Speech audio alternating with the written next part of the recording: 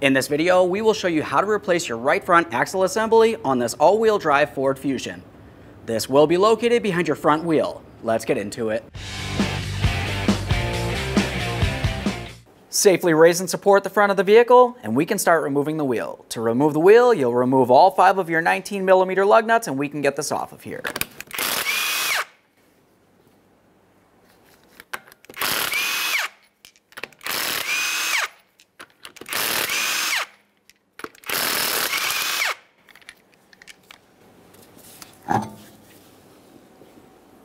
Now that we have the wheel off, we're going to continue on right in the center area here. You can see the shaft of the axle and the axle nut.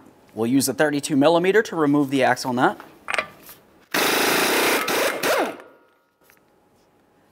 A quick inspection, set it aside.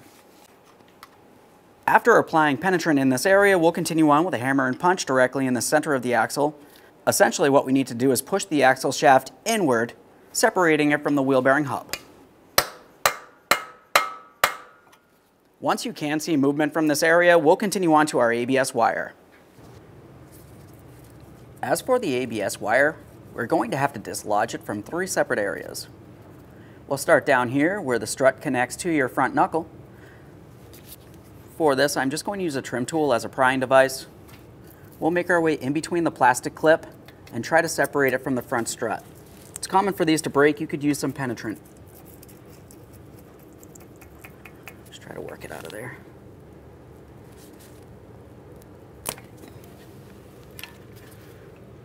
A quick inspection once you have it out of place.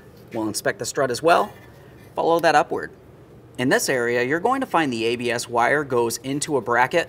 For this, just go ahead and take hold of the ABS wire in the bracket and just press that ABS wire out and through the back side or the inboard side.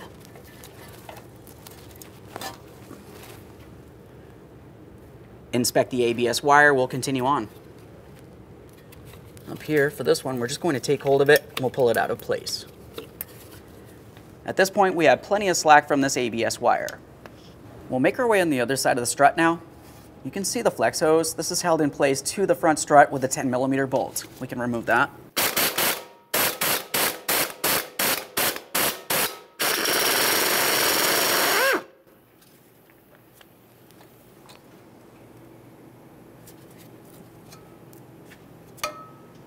Now we're going to move down towards this area of the caliper.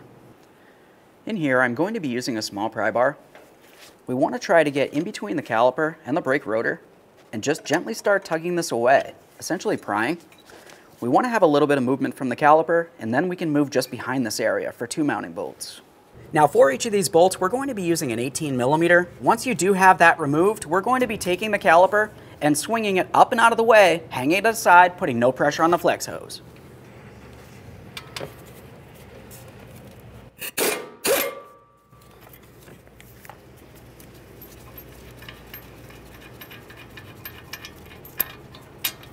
Just remove that, a quick inspection, start it back in, just a couple threads here. Let's get the next one out of there.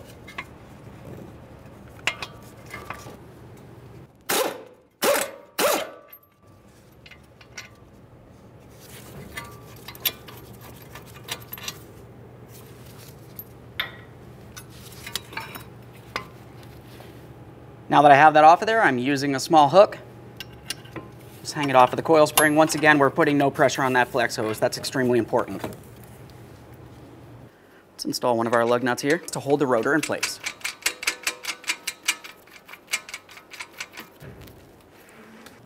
We need to remove both of our camber bolts that are holding the front steering knuckle to the front strut. For these, you want to go ahead and remove each of the 2 24mm mounting nuts. We'll start them each on, just a couple threads, and then we'll start tapping on the very tip here, forcing the bolt out towards the front. The bolt head is splined.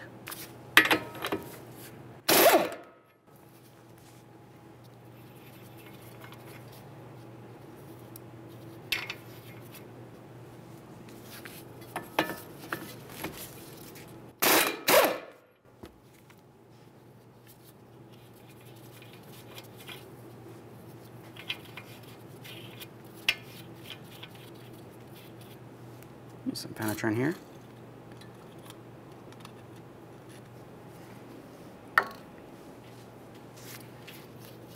Make sure your ABS wire is out of the way. Now we'll tap on these.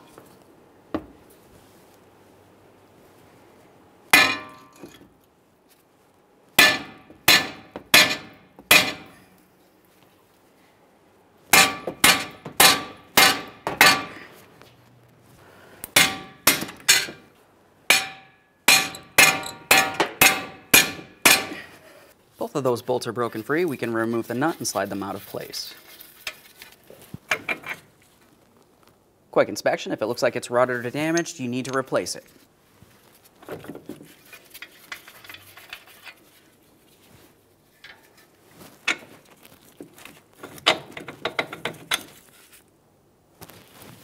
Now continuing from here, we have to carefully start pulling this down and away, at the same time pulling the axle out and through the backside of the wheel bearing.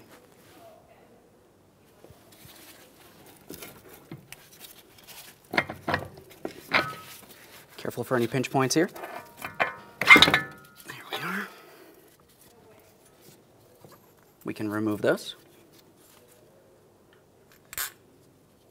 Set that aside. We'll follow the axle inward now. You're going to find a bracket that's holding the center carrier bearing in place. This is held in place with two 13mm headed mounting nuts. We can remove each of those and that bracket. See if we can get this top one. I'm using a ratcheting wrench.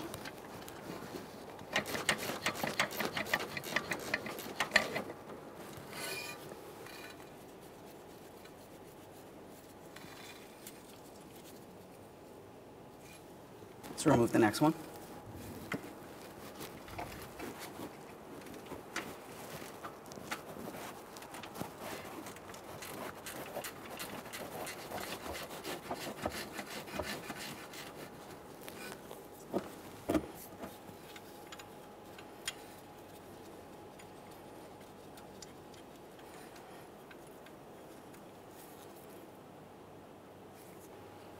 And we can remove that bracket.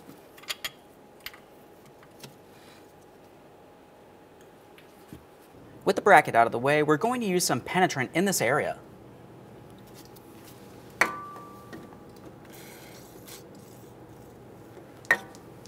Apply a decent amount there.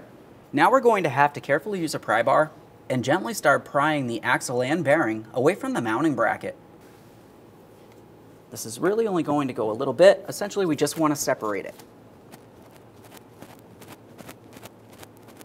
Once you can see that movement, you can continue on. Continuing from here, you'd want to try to take hold of the axle and pull it out, but typically it's not going to be able to slide out of there. You will have to gently pry it. If that's the case, you're going to have to make your way safely under the front of the vehicle. Now from in the shield, you're going to find that you have a rectangular hole. We'll use a pry bar straight up in this area and we're looking for the axle and the bracket. As we make our way in here, we're pressing directly up against that axle and the bracket. Gently start prying. We want to try to separate this.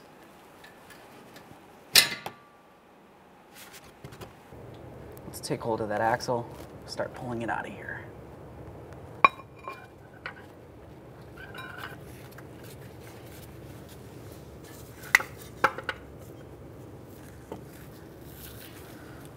There it is, friend. While you have the axle out of position, the next thing we need to do is clean and inspect that oil seal. You can see it deep down inside there.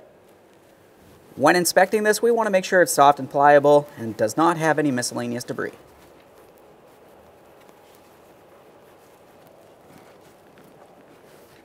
Once the area is clean, we'll continue on with some petroleum jelly as a lubricant.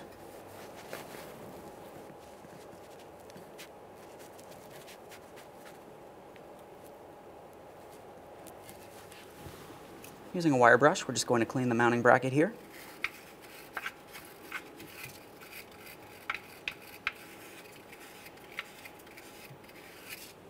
Now we can start installing the axle. We'll carefully align it with that seal. While pressing it in, we want to make sure our bearing also aligns with its bracket.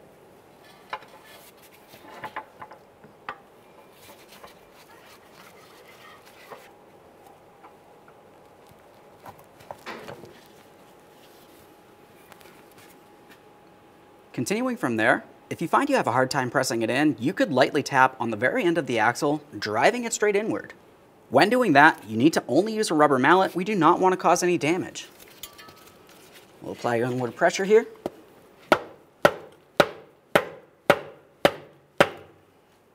Now, while driving that in, I can hear an audible difference. Continuing from there, let's take hold of the axle. We're going to try tugging it outward.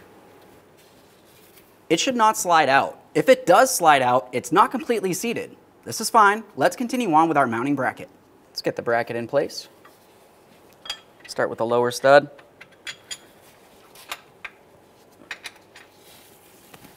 Continue on to each of your 2 mounting nuts. Start them on, snug them up.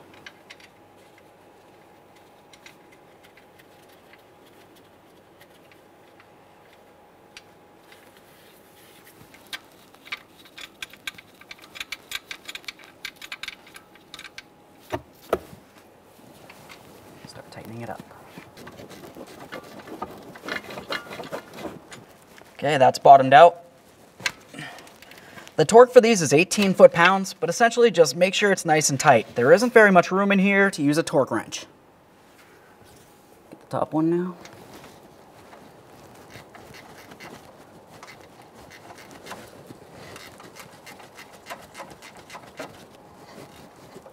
Okay, right there's bottomed out. Make sure it's nice and tight. Let's take hold of that axle one more time and give it another tug.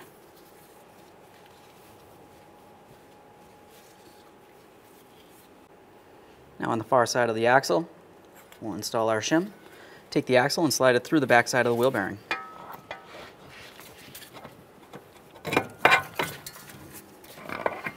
Now we can start bringing the knuckle up into position to the front strut.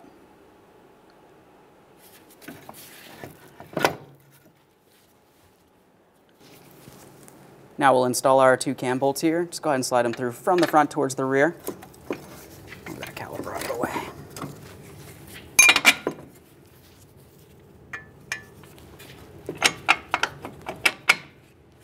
Go ahead and tap these into position.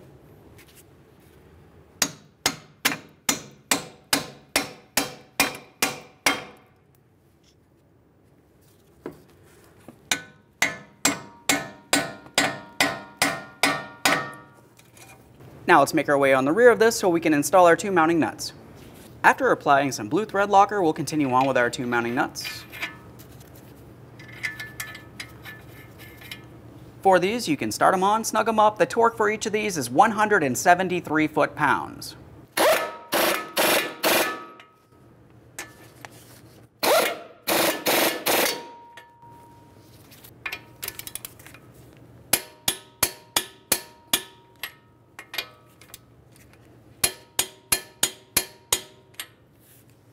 It's time for the ABS wire. We'll start securing this.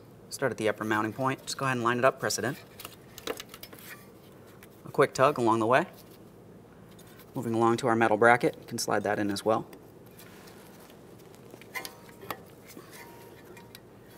Now let's follow this down to its connection point on the strut. It's going to slide right into this port. Just press it in as far as possible.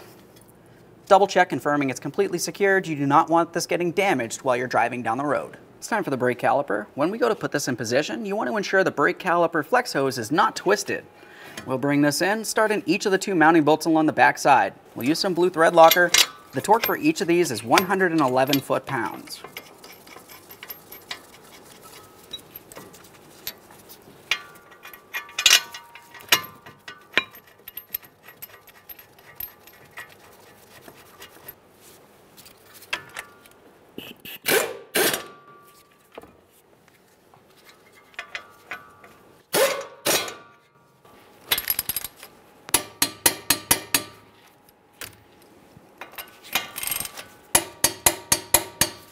Let's make our way up to the flex hose mounting point. For this, we're going to get it in position on the front strut. We'll start in the mounting bolt and snug it up.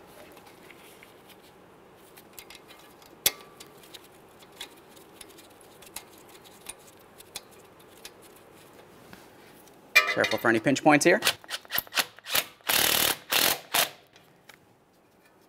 Double check, make sure it's secure and not twisted. A twist will be restriction and you're going to have a braking issue. It's time to install the axle nut. When you install this, you never want to use an impact tool. It can cause damage to your bearing.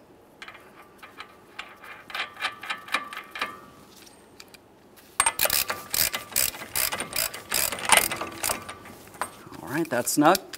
Now we're going to torque this to 148 foot-pounds. What you'll find is this will want to spin on you. We want to prevent that from happening by carefully using a pry bar diagonally down past the lug studs, down to the ground.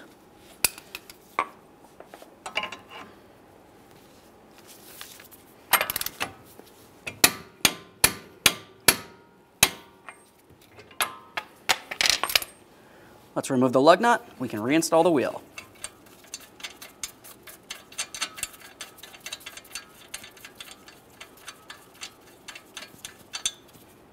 Now it's time to reinstall the wheel. Once it's safely in place, start on all 5 of your lug nuts, snug them up, we'll get the wheel safely on the ground, and we can torque these to 100 foot-pounds.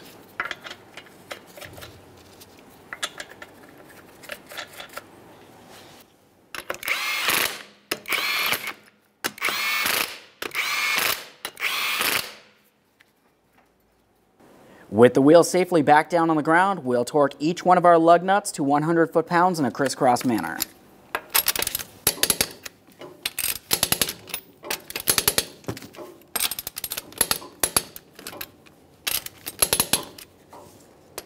Torqued. Okay friend, we finished our installation. At this point, you want to make sure you pump up the brake pedal, take your vehicle for a road test down to your local alignment shop. Thanks for watching. When only the best will do, demand TRQ. The only company that lets you view before you do. TRQ is committed to offering the highest quality aftermarket auto parts that are engineered for peace of mind. Thanks for using and viewing with TRQ.